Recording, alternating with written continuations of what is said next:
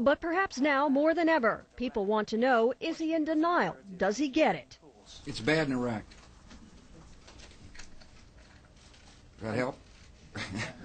I do know that we have not succeeded as fast as we wanted to succeed. I do understand that progress is not as rapid as I had hoped. President Bush and his closest ally, British Prime Minister Tony Blair, have stood shoulder to shoulder on the Iraq War since the very beginning.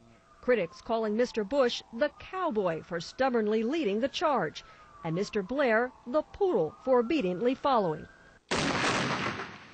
But 3 years since the U.S. invasion, the two are still adamant their Iraq mission is sound. President Bush didn't just drink the Kool-Aid, he made it. But perhaps now it's a little less sweet.